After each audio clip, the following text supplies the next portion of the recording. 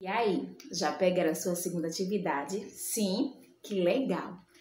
Hoje nós iremos, trabalhar a bandeira do nosso país. Isso mesmo. Mas antes de começar a nossa aulinha, a tia vai colocar o hino da independência. Porque no dia 7 de setembro, nós comemoramos o 7 de setembro, o dia da independência do Brasil. O dia em que Dom Pedro, deu aquele grito, independência ou morte.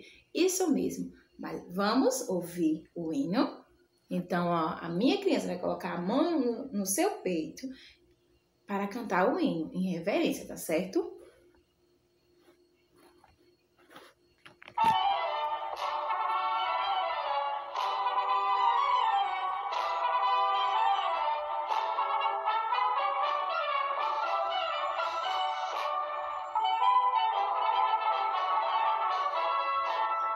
Japonesa, pátria, filho, bem contente, a mais gentil, já raiou a liberdade no horizonte do Brasil.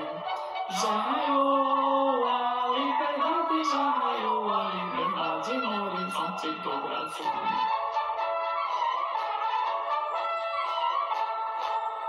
Brava gente brasileira, longe vai ter que seguir, ou ficar pátria livre, ou morrer pelo Brasil, ou ficar pátria livre, ou morrer pelo Brasil.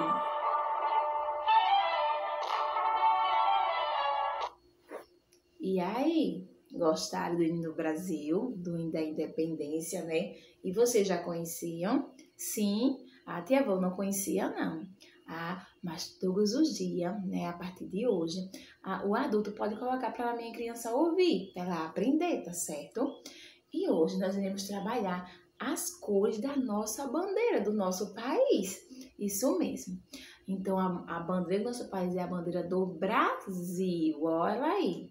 Ela tem a cor verde, ela tem a cor amarela, E também a cor azul e também a cor branca. Tem essas 4 cores. E em sua casa, o que é que você tem nessas cores? Você tem a bandeira do Brasil?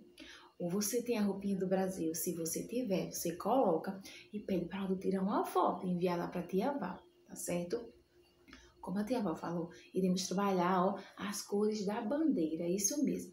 O verde, que representa a nossa mata, o amarelo, que representa o nosso ouro, e também o azul, que representa os nossos mares. Verdade, tia Val. E você sabe dizer para a tia Val qual é a primeira letra da palavra bandeira? A letrinha B, verdade? E da palavra Brasil, bandeira do Brasil. E a palavra Brasil começa com que letra? Tia Val, começa com a letra B também? Verdade. Então, Brasil começa com a letrinha B.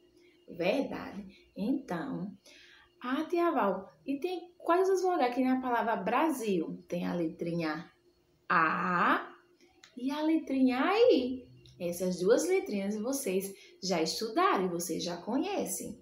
Vamos fazer a letrinha A no A. Sobe, desce e depois faz o tracinho. Agora a letrinha I.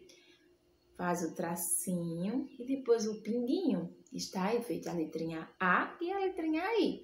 É muito fácil. Qual é mesmo a primeira letra da palavra Brasil?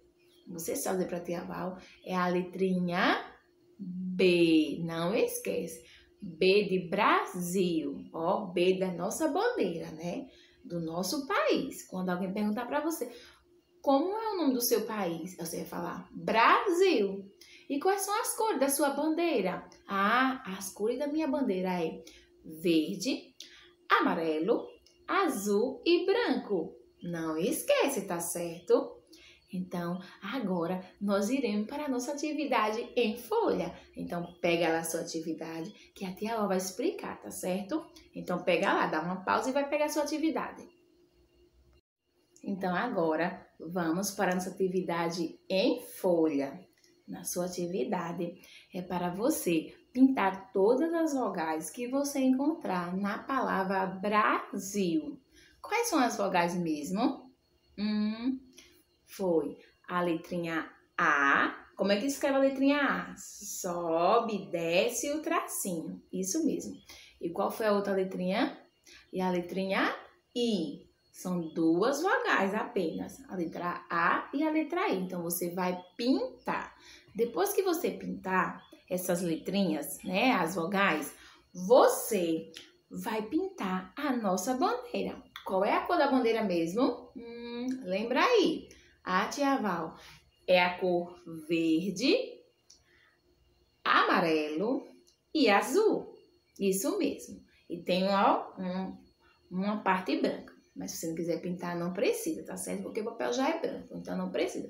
Você vai usar só apenas as cores verde, amarelo e azul. Capricha na sua atividade, tá certo? Não esquece de pedir para um adulto tirar uma foto e enviar lá para a tia Val. Depois que você fizer a sua atividade, lembra, você vai pegar alguns objetos que tem a cor da bandeira do Brasil. Vai pegar o objeto nas cores verde, amarelo, azul e branco. Junta tudo. Tira a foto e envia lá no grupo. Eu quero ver se vocês aprenderam quais são as cores da nossa bandeira. Ah, tia Val, mas eu queria desenhar a bandeira do Brasil. Ah, você pode desenhar também. Não esqueça de pintar, tá bom? Então, ó, vamos finalizar nossa aulinha por hoje, meus amores. Mas não fica triste, porque amanhã tem mais. Então, ó, um beijo. Fiquem todos com Deus. E tchau, tchau, crianças!